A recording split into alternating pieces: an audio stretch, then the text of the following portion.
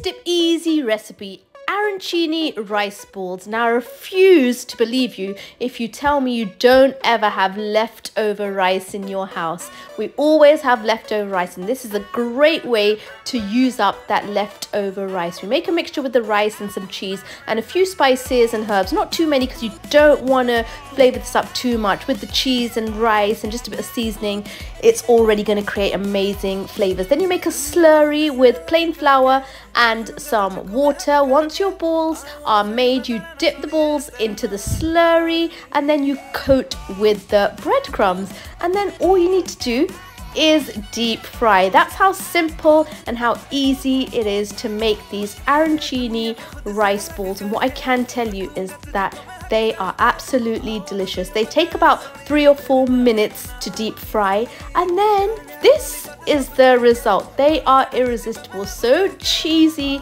and so yummy. Once you have one, you sure can't stop. They are so Moorish. Enjoy my arancini rice balls.